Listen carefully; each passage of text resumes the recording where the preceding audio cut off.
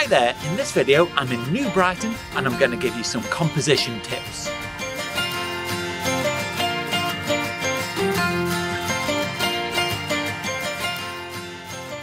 So today is ridiculously busy despite it being the middle of November. I'm on the Wirral today, at the top end of it, at a place called New Brighton. Here behind me is Perch Rock Lighthouse. Now if you follow me over here, behind me in this direction are Liverpool docks. You probably can't see at the moment, but way down there in the distance is Liverpool itself and the Liver building and all the famous buildings in Liverpool. Today what I'm going to do is I'm going to talk about composition techniques and hopefully help you to enjoy your photography.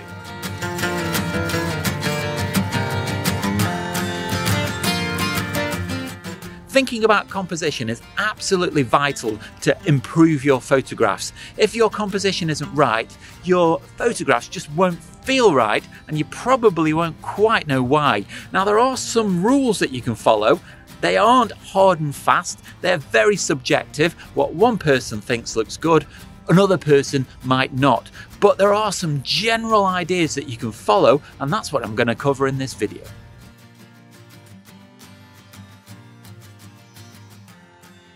One of the classical compositional techniques is called the rule of thirds. Basically what this means is that you divide the image up into 9 rectangles with 2 vertical lines and 2 horizontal lines, slicing the image into equal thirds down and across the frame. What that does is it gives you some guides about where to place important objects within the frame. So what I've done with this image is I've put the lighthouse on one of the thirds and I've put the horizon on one of the other thirds. And it just makes the whole image seem a little bit more artistic, and it just works.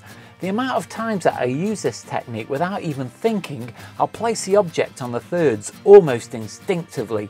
Now it's not a rule that you have to follow, but it can really help with your composition. And especially if you put something that's really important on what's called a hotspot.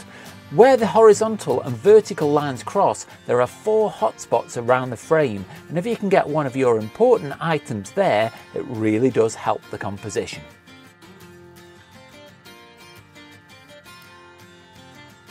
So I've set the camera up just here, looking directly at the lighthouse, and I've put the lighthouse bang in the middle of the frame on purpose because the rocks on the beach provide what we call leading lines. Now leading lines are very, very useful in composition because they lead the viewer's eye through the composition to a point of interest. Now that's vitally important, that when you follow a leading line you get to a point of interest. I see many things like paths that lead you through the scene, but when you get to the end of the path there's nothing there. So bear that in mind, but because of the perspective of the lens, it makes these lines and these rocks really appear that it's pointing towards the lighthouse, and that makes for a very strong composition.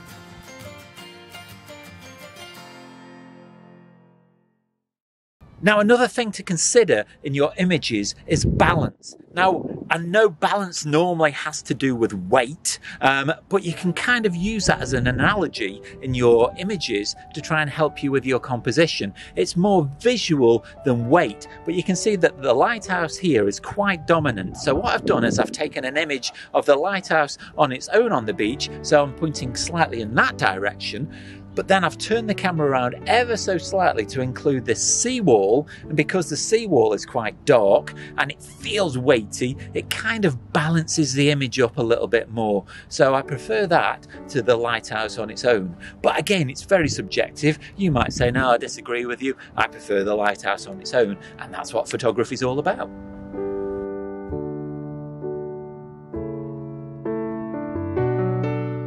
One thing to consider is the height that you have the camera at. It's very common to keep the camera at eye level all of the time and take all of your pictures from that point of view. But consider kneeling down, getting lower, or moving to stand somewhere else. It can really help with the composition. In this image here, what I've done is I've found a quite large pool of water that will reflect the whole of the lighthouse. But to get the lighthouse reflected and an interesting rock that I've spotted in the frame together, what I had to do is extend the centre column of the tripod to its full height to get both of them in the frame together. Now remember, where you are can make a big difference. Even taking a few steps to the left or the right can really improve your image.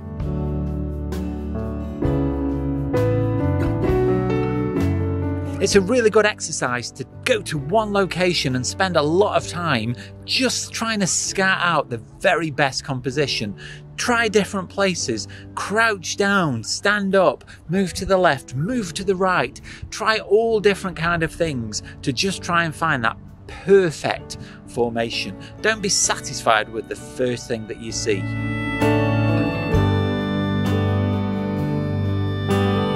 So here's another example of where I had to work quite a bit harder to find the best angle to get the shot. I had to carefully scale the concrete blocks, which were fairly slippery, and then set the camera up on top of the breakwater. This allowed me to look all the way along to show off the curve. To get the best possible shot, I had to get as high as possible.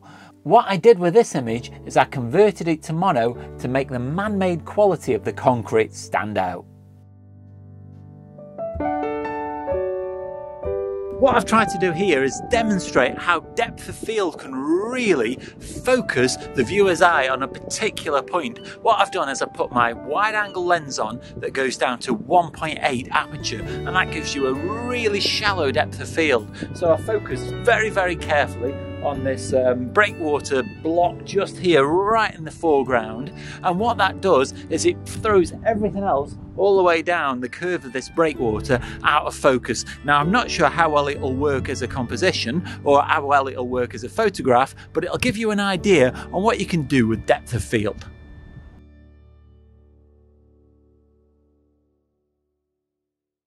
So another little tip you can use is to find frames. Now these could be natural, they could be trees overhanging a subject, or they could be an archway or something like that, like a window. Or just here, what I've done is I've found a gap through these concrete blocks that make up the breakwater, and I've set the lighthouse in between that gap. Because the bottom of the lighthouse is sat in water, the bottom is quite bright and it stands out against the darkness of these concrete blocks.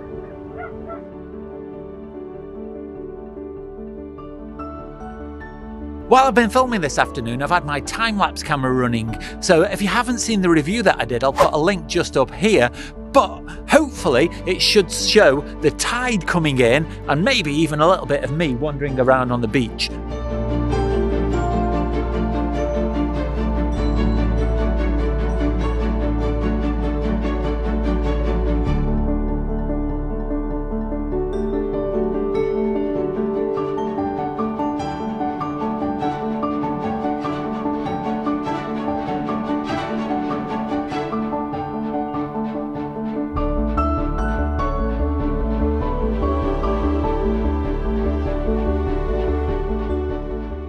So that's the end of the tutorial part of the video. What I'm going to do now, because I've got about half an hour left of good light, the sky is starting to get really interesting, so I'm going to go around the location a little bit more to see if I can improve on any of the shots with some better light in the sky, and I'll put the best images on the screen in a few seconds.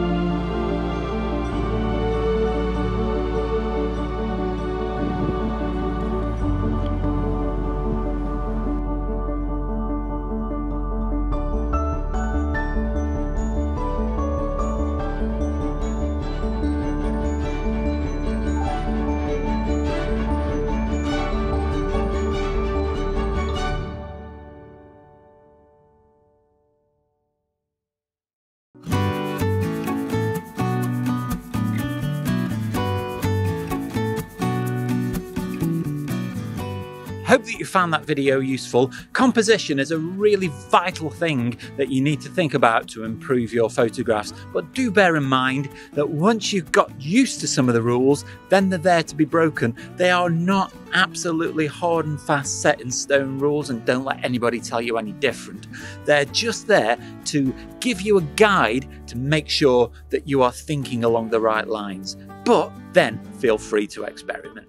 So if you've enjoyed this video today, don't forget to let me know down below in the comments, or nip over to my Instagram account, that's @Oakden. You can leave me a comment there, and you can also see lots of my pictures. Now, if you like what I do here on the channel, you can support me by visiting my Teespring store. There I've got a brand new range of merchandise on offer, so go and check out the new designs. But you don't have to spend any money at all to support the channel. You can do that simply by clicking like, subscribe, and the bell notifications. That way you stay up to date with all of my future content, and it really helps me out. Don't forget you can go and check out this video up here.